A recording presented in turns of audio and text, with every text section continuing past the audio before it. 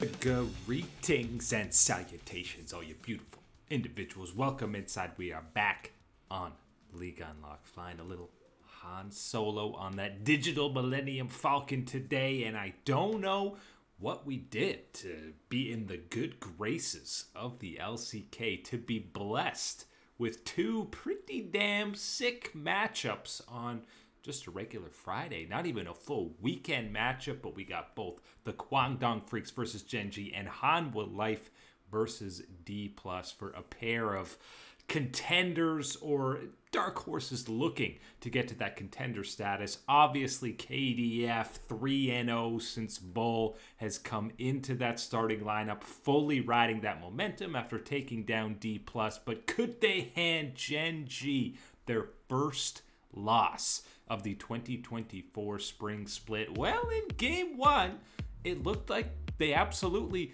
had the opportunity to at least get things started. The bot lane, Bull and Andal were playing as aggressively as ever against Pays in the heads of all bot lanes. Things were looking pretty good. Genji did stack up 3 dragons, so the soul point was perennially a threat for them, but Guangdong was not stepping back. And still, Bull making that Lucian look real good. He's full health popping off, but the thing to keep an eye out for this entire game was Keen on that Cassante. Put a pin in that. We'll come back to that as we scrap around the Baron. Still an even game, about a 1k gold lead for Guangdong, but finally Genji is able to take over. It's a smooth engage and flank from Chovy to get things kicked off, and you thought this game might be over, but honestly, Guangdong might win this game if Keen and Genji have any champion other than Cassante, because Dudu putting in work. He's at 40% health and he's able to solo kill an AD carry. That's just Aatrox things, but it doesn't matter what Aatrox is doing because on the other side, it's just a top lane battle. And Keen, look at this Cassante. He's sub 50 health. He kills a support in about 4 hits, and now he's at 20%. Dudu's at 80%.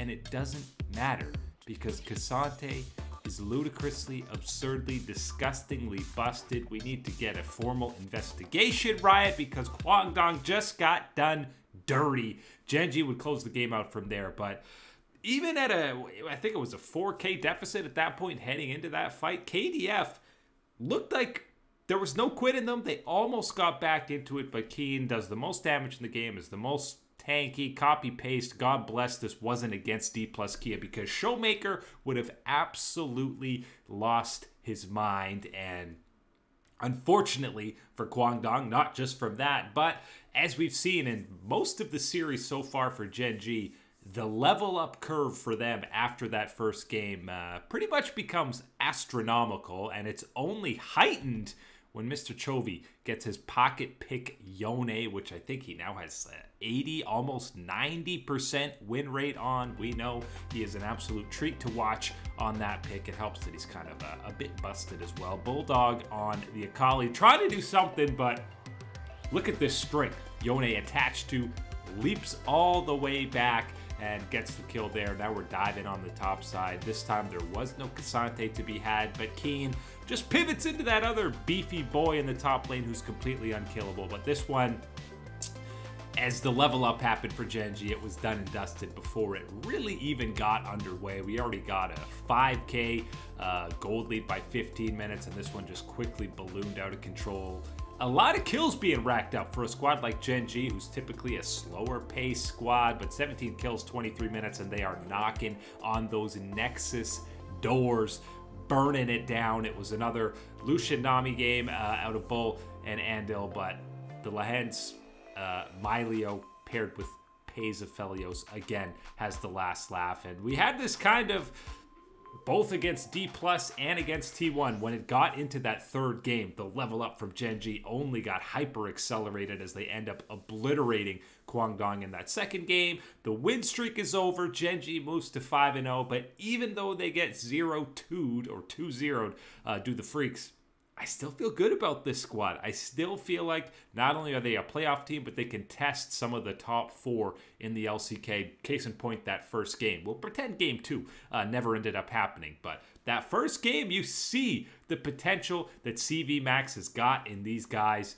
And very excited to see the continued growth of Guangdong. They're only going to separate themselves further from that bottom 5 in the LCK. Other big matchup, Hanwha versus D+, both coming off disappointing 0-2s. Obviously, Hanwha's was against T1, so a little bit different, but right into this one, it was competitive in the first game, definitely back and forth. It was even for the majority of it, about a 2k gold lead here in this fight around Dragon for Hanwha, and then it, starts getting a little bit rough. We got Lucid on the Viego in this one. He was having fun. Showmaker was getting fed on the LeBlanc, but despite the fancy footwork here, he gets caught out and kind of his whole team gets a bit baited into this one as everybody starts TPing in, but Showmaker dies. A lot of the damage is gone for D+, and Hanwha Life, well, the wrecking crew, the party crew has arrived, and this, 22 minutes basically was enough to snowball this one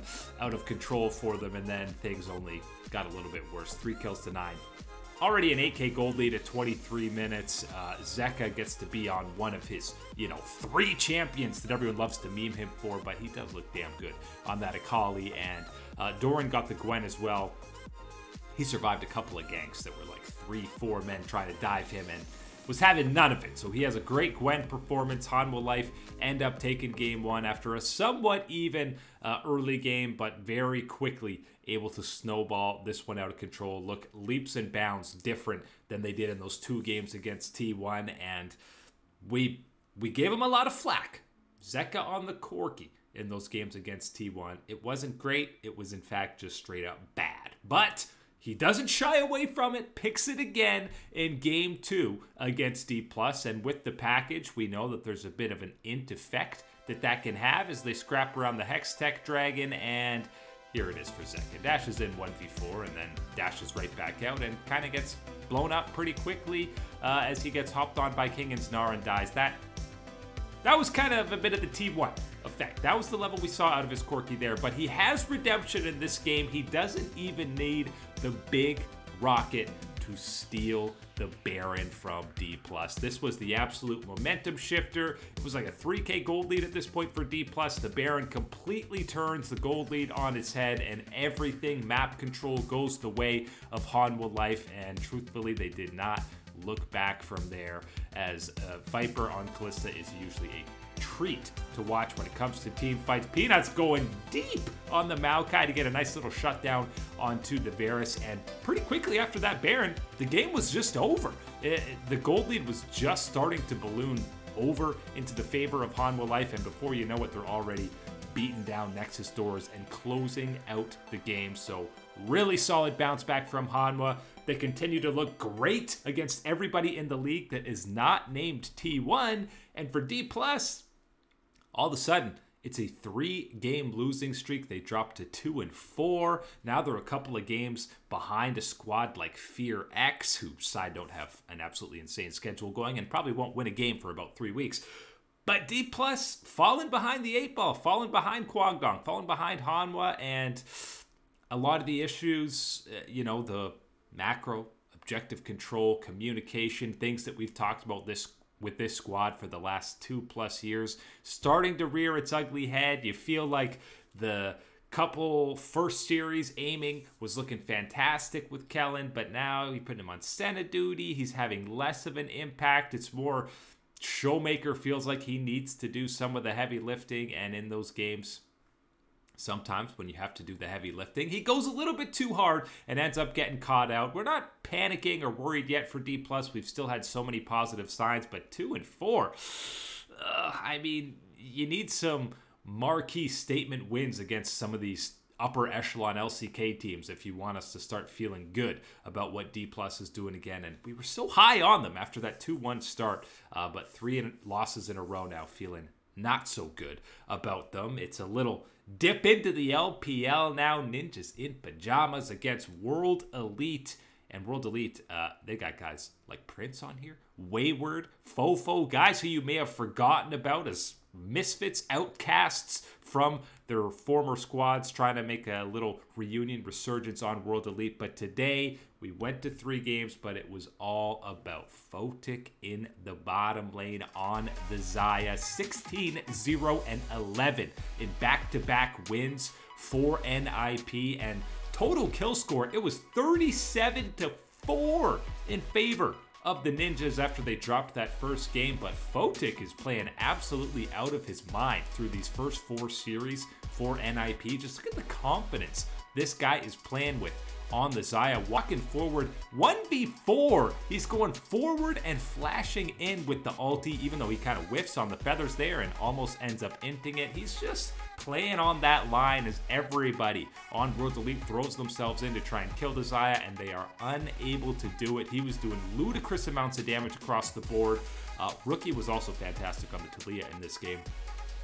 Rookie, no question, he looked a bit washed in the first 1 to 2 series for NIP, but the last 2 or 3, he has looked like peak rookie form. Very excited to see Photic. And listen, Zhuo has been fantastic.